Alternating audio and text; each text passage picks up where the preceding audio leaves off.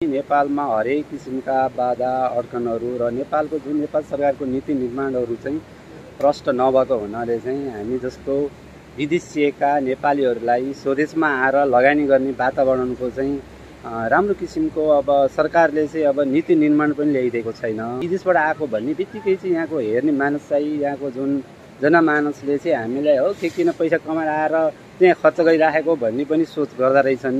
लगभग यहाँ आउनुभन्दा लगभग 5 वर्ष अगाडिदेखि नै हामीले मन्थली 100 रुपियाँको फन्ड रेडी गर्थ्यौँ त्यहाँ। र मेन भनेको हाम्रो राम्रो पक्ष भनेको गेस्टको थ्रुबाटै गेस्ट आउनु भएको छ। हामी चाहिँ एउटा प्रण के गरेर आएको भन्दाखेरि आफ्नै देशमा चाहिँ खानै नपाएर मरे पनि आफ्नै देशमा मरौँला, केही चाहिँ आफ्नै देशमा गर्नुपर्छ भनेर मात्रै फर्केको युवाहरू। ड्युटी के हो, काम के हो, मिहिनेत कस्टमरसँग कसरी रिलेटेड गर्ने, अब हामीले चाहिँ सिकेर फेरि त्यसलाई चाहिँ अब युटिलाइज गर्ने मौका पाइयो होइन। च्यालेन्ज त छँदैछ, भए पनि अब हामी पनि जुन हाम्रो टार्गेट थियो टार्गेटमै छौँ। हामीले चाहिँ जस्तो कमाइको 20 देखि 30% चाहिँ हामीले फेरि इन्भेस्टै गरिरहेछौँ जति पनि उसमा। पहिला हामी पनि अब नेपालमा केही गर्न सकिँदैन कि भनेर विदेशै गएर फर्केको मान्छे हो। दुःख चाहिँ विदेशमा बढिरहेछ कि नेपालमा बढी? दुःखको कन्डिसनमा त उस्तै हो सर। अब रिपिट आइरहने गेस्टहरू त हाम्रो अब जस्तै यस्तो हुन्छ कि हामीलाई नै भेटघाट गर्न आइदिनु भएको भने जस्तो फिलिङ भएर एकदम खुसी लाग्छ।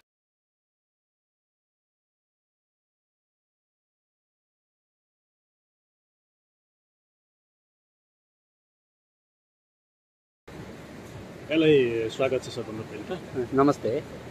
अब सुरु गरौँ। हामी तपाईँ जसो विदेशबाट फर्केर नेपालमा व्यवसाय गरिराख्नु भएको छ होइन? हजुर। यो अब व्यवसायको विषयमा चाहिँ के कस्तो छ, कसरी तपाईँहरूले अगाडि बढाउनु भयो, के छ त्यहीबाट सुरुवात? यसमा चाहिँ व्यवसायिकको रूपमा चाहिँ नेपालमा हरेक किसिमका बाधा अड्कनहरू र नेपालको जुन नेपाल सरकारको नीति निर्माणहरू चाहिँ प्रष्ट नभएको हुनाले चाहिँ हामी जस्तो विदेशिएका नेपालीहरूलाई स्वदेशमा आएर लगानी गर्ने वातावरणको चाहिँ राम्रो किसिमको अब सरकारले चाहिँ अब नीति निर्माण पनि ल्याइदिएको छैन।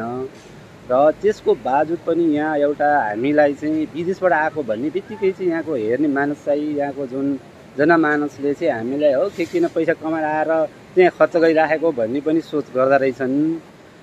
जुन विदेशबाट फर्किएर यहाँ हामीले व्यवसाय गर्ने क्रममा चाहिँ हामीले धेरै नै एउटा कष्ट, धेरै नै अब समस्याहरू भोग्दा पनि हामी चाहिँ यो ठाउँमा आउन अहिले लगभग 3 वर्ष चाहिँ हामीले एउटा फ्रेन्च भिजन हस्पिटालिटी ग्रुप भनेर चाहिँ हामीले प्राइभेट लिमिटेड चाहिँ हामीले दर्ता गरेर चाहिँ त्यो दर्ता गरिसकेपछि त्यसको अन्तर्गत हामीले चाहिँ अब एउटा यहाँ सुकुटे रिभर फ्रन्ट बिच रिसोर्ट खोल्न सफल भयौँ। अनि त्यस पछाडि चाहिँ हामीले लगत्तै काठमाडौँमा पनि हाम्रो 2टा रेस्टुरेन्ट थियो।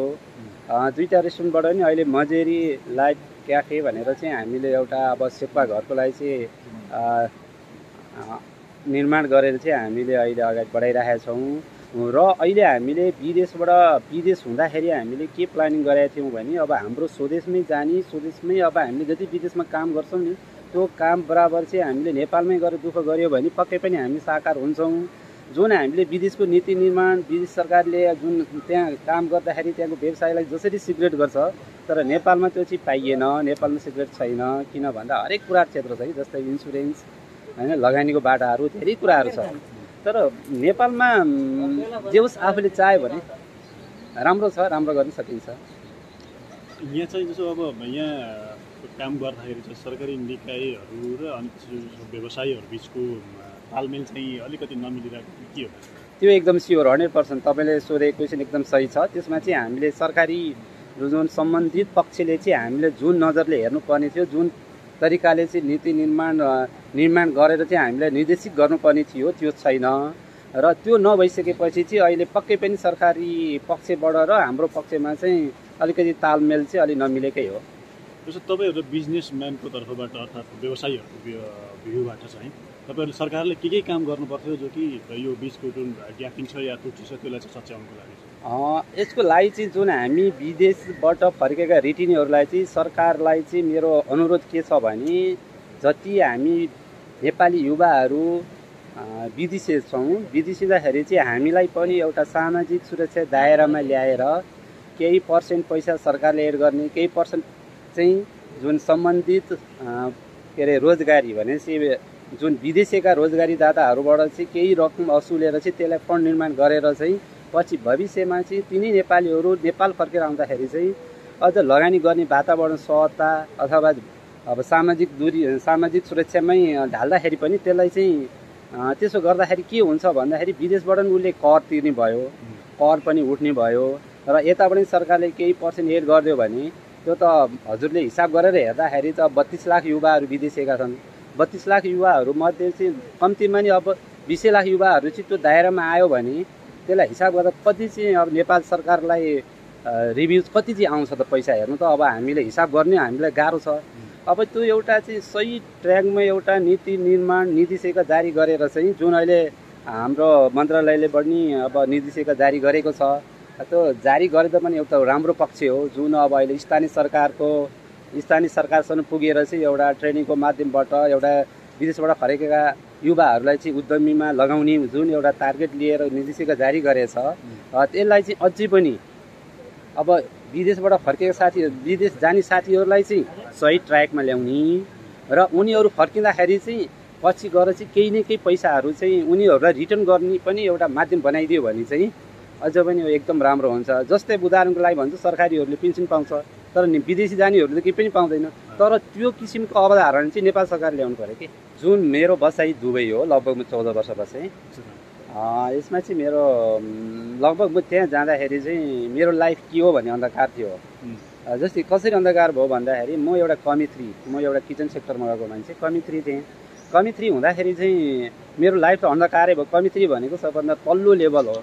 अब त्यो गर्ने क्रममा चाहिँ अब एउटा स्ट्रगल गरेँ लास्टमा आएर म एउटा सेफ्टी कुसिन बन्न सफल भएँ। सेफ्टी कुसिन भनेको मेरो 12औं प्रमोसन थियो।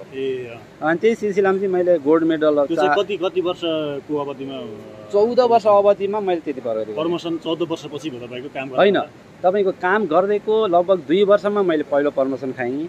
त्यसो लगत्तै मैले डबल प्रमोसन खाएँ त्यसको 2 वर्षमा। त्यहाँबाट मैले चाहिँ लगभग 2 वर्ष 3 वर्ष ग्याप गर्दै चाहिँ मैले चाहिँ सेफ्टी कुसिन हुन सफल भएँ। सेफ्टी कुसिन भनेको चाहिँ मेरो किचन लेभलको चाहिँ लगभग अब त्यस पछाडि एजुकेटिभ सेफ हुन्छ।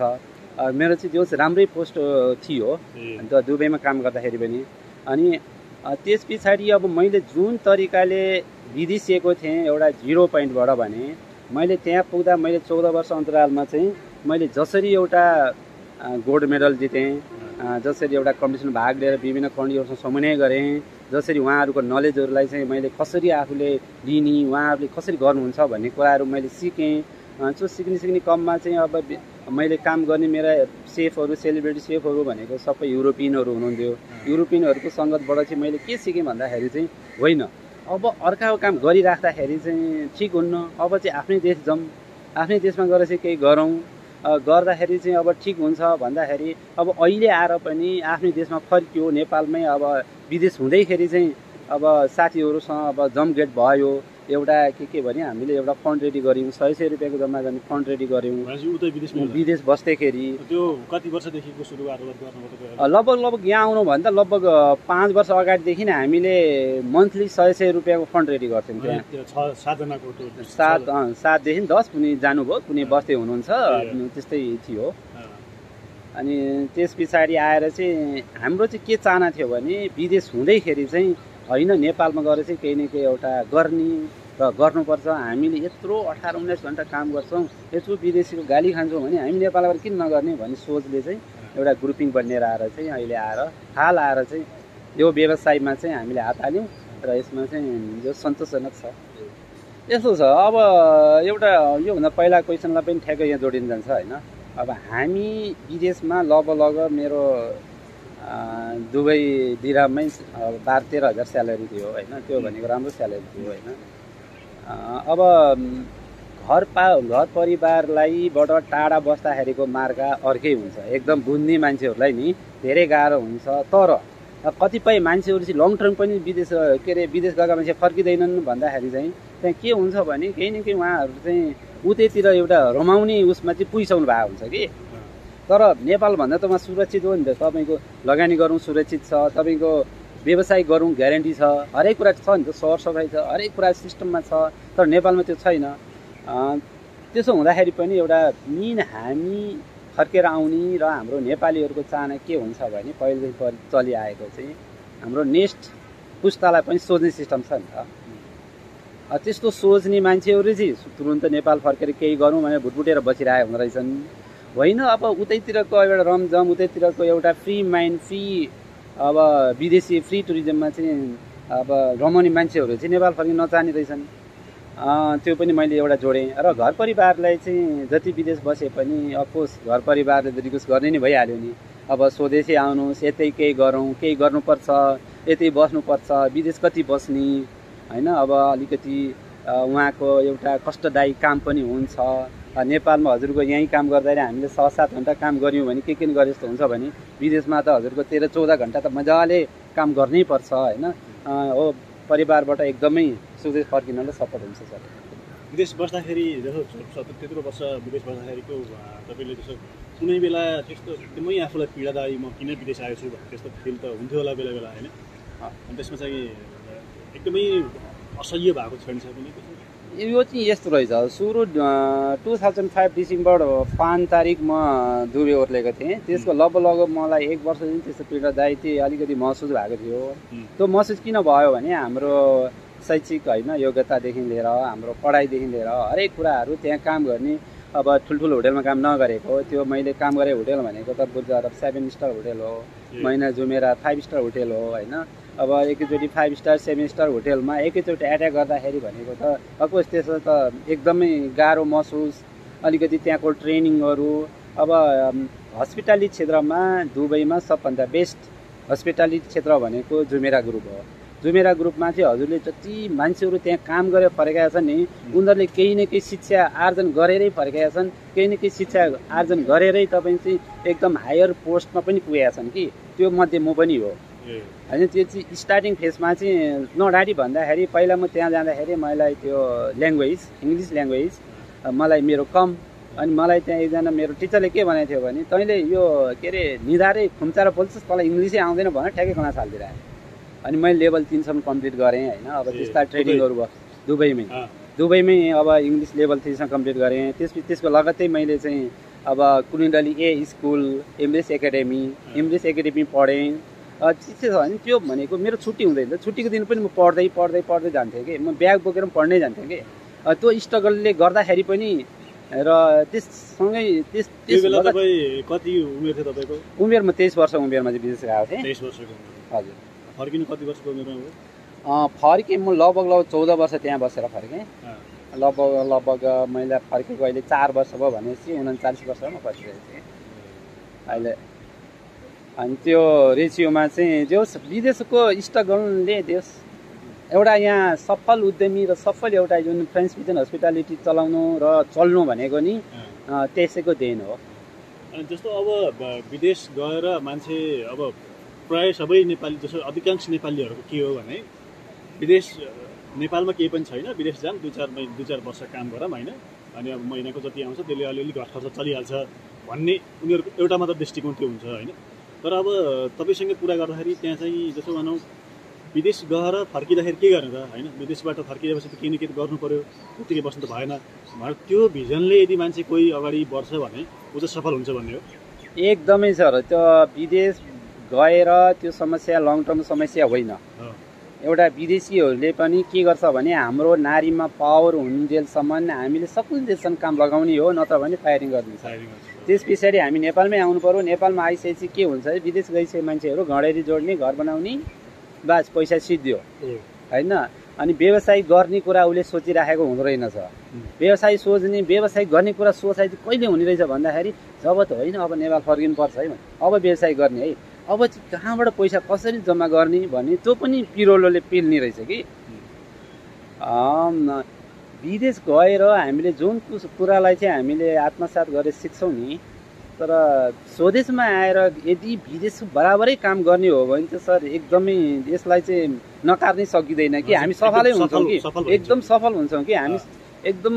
भनेको होइन मैले सुरुमा हजुरलाई मैले 2-4 पोइन्ट भने सरकारको नीति निर्माण र हालै सरकारले जारी गरेको विदेशबाट फर्केका साथीहरूलाई एकीकरण पुनर्बहाली गर्ने जुन एउटा अवधारणा निर्देशिका जारी गरेछ होइन, त्यस्तो प्रोग्रामहरूमा टेकेर चाहिँ हरेक अब केन्द्रदेखिको स्थानीय सरकारसम्म चाहिँ यो प्रोग्राम लगेर पक्कै पनि एउटा के अरे डाटा निर्माण गरेर पक्कै पनि अब सामाजिक दूरीमा चाहिँ सामाजिक सुरक्षामा चाहिँ ल्याएर एउटा करको दायरामा ल्याएर यदि अब केही फन्ड सरकारले युज गर्ने हालिदिने, केही फन्ड अब विदेशी साथीहरूले हाल्ने र लगानी गरेर ठाउँमा चाहिँ अलिकति स्वीकृति दिने, अलिकति सुरक्षाको ग्यारेन्टी दिने हो भने नि विदेश हुने साथीहरूलाई नि स्वदेशमा आएर लगानी गर्नलाई र सफल उद्यमी बन्नलाई, सफल काम गर्नलाई यो चाहिँ नकार्न सकिँदैन। किनकि अब हामीले करिब 3 वर्ष मेरो एक्सपिरियन्स, म यो फ्रेन्च भिजन हस्पिटालिटी ग्रुपको चाहिँ म एउटा यसको व्यवस्थापक म आफैले जिम्मा लिएर चलाइरहेको छु। मेरा साथीहरू हुनुहुन्छ विदेशबाटै काम गरेर फर्किनु भएका, हामी 6 जना साथीहरू रिटिनी साथीहरू हुन्। तर हामी यस्तो गर्दा गर्दा पनि सरकारलाई खबर छैन, बेखबर छ होइन। तर हामीले चाहिँ के एउटा सन्देश दिएका छौँ भने विदेशमा गएर बसिरहेका साथीहरूले स्वदेशमा आएर केही गर्न चाहने साथीहरूलाई चाहिँ हाम्रो एउटा एकदम सन्देशमूलक, हाम्रो एउटा सफल उद्यमी र सफल हामीले काम गरेर उदाहरण दिइसकेका छौँ सर। म चाहिँ विष्णु सिंह ठकुरी, सुकुटे रिभर फ्रन्ट बिच रिसोर्टबाट हुँ।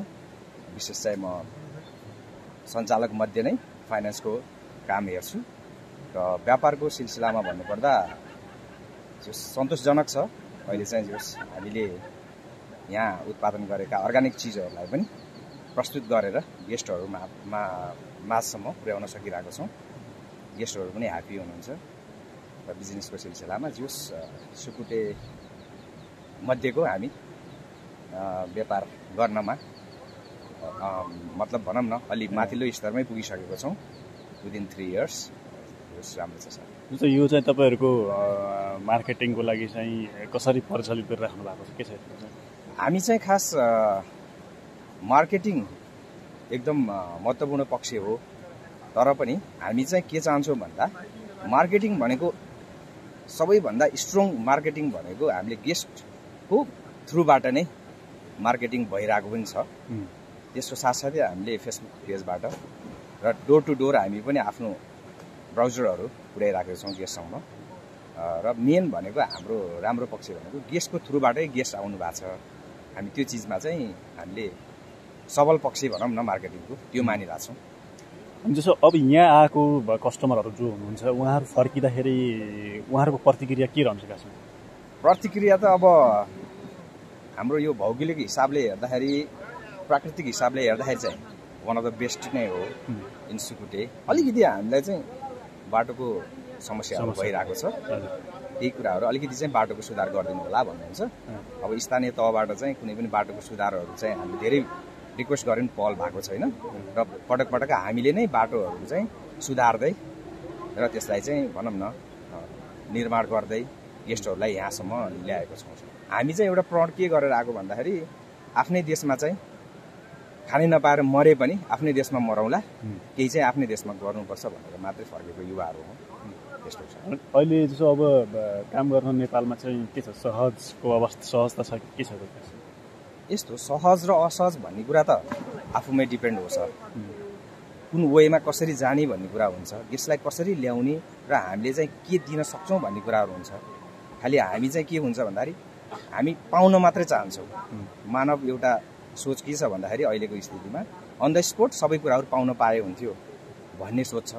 तर त्यो मात्रै नभएर हामीले चाहिँ के दिन सक्छौँ, गेस्टको लागि मात्रै होइन कि हाम्रो बिजनेस भनेको इको फ्रेन्डली हुनुपर्छ भन्ने कुराहरू हामी चाहन्छौँ। र हजुरले सायद हाम्रो रिजोर्टमा पनि हेर्नुभयो होला, हामीले गरेको उपलब्धि मध्ये जिन्दगीको सबैभन्दा ठुलो उपलब्धि भनेको 300 बिरुवाभन्दा धेरै बिरुवा हुर्काउन सकेको छौँ, बोट बिरुवा। यो हाम्रो लागि र सिङ्गो भनौँ न यो संसारकै लागि पनि एउटा महत्त्वपूर्ण कुरा पनि हो। 2004 जनवरीमा दुबई गएँ। त्यतिखेर चाहिँ म सेराटनमा जोइन गरेँ। त्यस पछाडि गएर चाहिँ म त्यस सिलसिलामै दोहा गएँ। दोहामा 14 महिना काम गरेँ। त्यस पछाडि फर्केर फेरि दुबई आएँ। अनि दुबईमै काम गर्दा चाहिँ होटल इन्डस्ट्रीमा मैले वेटरबाट काम गरेर म as a restaurant manager, general manager भन्छु त्यो उसको अल्साया कम्पनीमा म त्यसमा काम गरेर फर्केँ। त्यही काम गर्ने सिलसिलामा चाहिँ म चाहिँ ट्रेनिङको लागि उता बहराइन, ओमान अनि कुवेत पनि गइरहन्थेँ। अनि अमेरिका पनि पुगेँ त्यही ट्रेनिङकै सिलसिलामा। अनि त्यहाँ फर्केर आएपछि जस्तो विदेशमा बस्दाखेरि चाहिँ काम कस्तो थियो, के थियो त्यहाँ चाहिँ? त्यहाँ पनि काम त अब कामै हो, काम त अब भनौँ ड्युटी चाहिँ के हुन्छ, ड्युटी के हो, काम के हो, मिहिनेत कस्टमरसँग कसरी रिलेटेड गर्ने, अब हामीले चाहिँ सिकेर फेरि त्यसलाई चाहिँ अब युटिलाइज गर्ने मौका पाइयो होइन। अनि त्यो नै सबभन्दा ठुलो उपलब्धि भयो। भनेपछि त्यहाँ चाहिँ विदेशमा बस्दाखेरि चाहिँ कसरी काम गर्ने भन्ने कुराहरू छ, अर्निङ गरियो भनौँ न, नलेजदेखि उसम्म अर्निङ गर्ने काम। अनि त्यहाँबाट फर्केपछि तपाईँहरूले यो के अरे सामूहिक रूपमा चाहिँ बिच क्याम्प खोल्नलाई भनेर तपाईँहरू तयारी गर्नुभयो होइन? त्यसपछि हामी उतै हुँदा नै साथीहरूले हामीले प्रिपेरेसन गरेका थियो। हामी चाहिँ किनभने कुनै पनि काम गर्दाखेरि अलिकति माइन्ड सेटअप गऱ्यो भनेदेखि सजिलो हुन्छ फर्केर आएर काम गर्नलाई। अब त्यसमा चाहिँ हामीले चाहिँ थोरै थोरै रकमहरू जम्मा गर्ने काम पनि गरेका थियौँ, किनभने फन्ड राइज गर्नको लागि। त्यस पछाडि अनि हामी यहाँ फर्केर आएर चाहिँ अब आफ्नै उद्यम केही गर्नुपर्छ, अनि अब लगानीकर्ता नि आफै, काम गर्ने पनि आफै भन्ने तरिकाले हामीले आफ्नो काम सुरु गर्यौँ। अनि कस्तो छ अहिले यताको व्यवसाय चाहिँ? सन्तोषजनक छ। यो चाहिँ के भने हामीले कोभिड पछाडिको माहौल हेर्दाखेरि अब हजुरले देखिहाल्नुभयो, राम्रै छ। त्यति यसलाई चाहिँ अब सुकुटेमा हाम्रो अलिकति अब च्यालेन्ज त छँदैछ, भए पनि अब हामी पनि जुन हाम्रो टार्गेट थियो टार्गेटमै छौँ हामी। यहाँ चाहिँ जस्तो इन्भेस्ट चाहिँ कति भयो, तपाईँले कसरी गर्नुभयो त्यसमा चाहिँ? अब इन्भेस्ट हामीले धेरथोर उता कमाएर ल्याएको सबै कुरो कलेक्ट गऱ्यौँ, बाँकी पैसाहरू कति ब्याङ्कसँग सहकारी गरेर काम गऱ्यौँ। अब इन्भेस्ट चाहिँ जति अब कमाइरहेछौँ थपि नै रहेछौँ, त्यसमा जस्तो अब हामीले चाहिँ जस्तो कमाइको 20% देखि 30% चाहिँ हामीले फेरि इन्भेस्टै गरिरहेछौँ जति पनि उसमा अहिले त्यो छ। अहिले जस्तो मासिक या वार्षिक सर्भर इन्कम चाहिँ कति छ, के छ, कसरी भइरहेको? अब अहिले भर्खरै यो आर्थिक वर्ष सुरु हुँदैछ, हाम्रो त्यो यति इन्कम भयो भनेर चाहिँ हाम्रो अब अडिटरले गर्दै हुनुहुन्छ, त्यसको अब अलिकति पछाडि आउला। र पनि अब हामीले सरदर दुबईमा खाएको तलबको हाराहारीमा हामीले पैसा लिइरहेछौँ। अब बाँकी चाहिँ एक्ज्याक्ट फिगर आउट चाहिँ यसको पछाडि आइदियो। तपाईँले जस्तो अब यहाँ अहिले मार्केटिङ म्यानेजर र अनि एक्जिक्युटिभ सेफको रूपमा काम गरिराख्नु भएको छ होइन? कसरी तपाईँले आफ्नो भूमिका निर्वाह गरिराख्नु भएको छ र कसरी अगाडि बढिराख्नु भएको छ? अहिले चाहिँ यहाँको किचनको लागि अहिले जस्तै हाम्रो परिकारको लागि चाहिँ अर्ग्यानिकमा जाने भनेर जस्तै हाम्रो केराको परिकारहरू त्यसलाई कसरी डेभलपमेन्ट गर्ने, त्यो केरा परिकारहरूलाई चाहिँ नयाँ नयाँ चिजहरू ल्याउन खोजिरहेको छु। जस्तै अहिले बनाना चिल्लीहरू, क्रिस्पी फ्राई बनानाहरू चाहिँ बनाएर बेचिरहेको छ। त्यो भइरहेको छ। बजार व्यवस्थापनको लागि चाहिँ बजारको लागि अहिले हाम्रो जस्तै यहाँबाट कसरी सहज हुन्छ सुकुटी आउनलाई, र यहाँबाट अब कसरी काठमाडौँसम्म पुर्याउन सकिन्छ, र यहाँको चिजहरू के छ भनेर काठमाडौँमा कसरी जानकारी गराइन्छ भनेर हाम्रो यहाँको अर्ग्यानिक चिजहरू जस्तै बोटमा फलेको कागतीहरू, अब रुखमा फलेको केराहरू, जस्तै हाम्रो यहाँ फलेको तरकारीहरूलाई चाहिँ कसरी उ गर्ने भनेर त्यसको लागि चाहिँ भूमिका गरिरहेको छ सर। अनि अब तपाईँ जस्तो तपाईँ पनि विदेश बस्नुभयो होइन? अनि विदेश बस्दाखेरिको काम गराएको अनुभव र अहिले नेपालमा आफैले व्यवसाय गर्दाखेरिको अनुभव चाहिँ के फरक पाउनुभयो? अब विदेशमा चाहिँ अब हाम्रो के थियो भने अरूको प्रोडक्ट लिएर आएर कसरी उ गर्ने, अब यसलाई कसरी मोडिफाइड गर्ने र कसरी अर्काको म्यानेजमेन्टमा अब के गर्ने भनेर उ थियो। आफ्नो ठाउँमा आएपछि चाहिँ अब आफैले यसलाई चाहिँ कसरी डेभलपमेन्ट गर्न सकिन्छ, अब हाम्रो प्रोडक्टहरू कसरी सबैतिर जान्छ र हामी कसरी सबैजनालाई चिनाउने, कसरी अब हाम्रो नेपालमा आएर चाहिँ अब विदेश गएको मान्छेहरू चाहिँ अब नेपालमा आएर केही सेटलमेन्ट कसरी हुने भन्ने कुरालाई चाहिँ होमवर्क गर्दैछौँ। अहिलेसम्म अब गरेको कुराहरू चाहिँ नर्मली केही पर्सेन्ट सक्सेसै भएको जस्तो फिलिङ भइरहेको छ, अनि त्यसको लागि चाहिँ उ भइरहेको छ सर। प्रायः जसो मान्छेहरूलाई के दिमागमा के बसिरहेको हुन्छ भन्दाखेरि नेपालमा केही पनि छैन, विदेश जानुपर्छ भन्ने एउटा माइन्ड सेटअप नै बसेको छ होइन? त्यो चाहिँ के पाउनुभयो तपाईँले? नेपालमा साँच्चै केही पनि छैन? त्यस्तो छैन। पहिला हामी पनि अब नेपालमा केही गर्न सकिँदैन कि भनेर विदेशै गएर फर्केको मान्छे हो।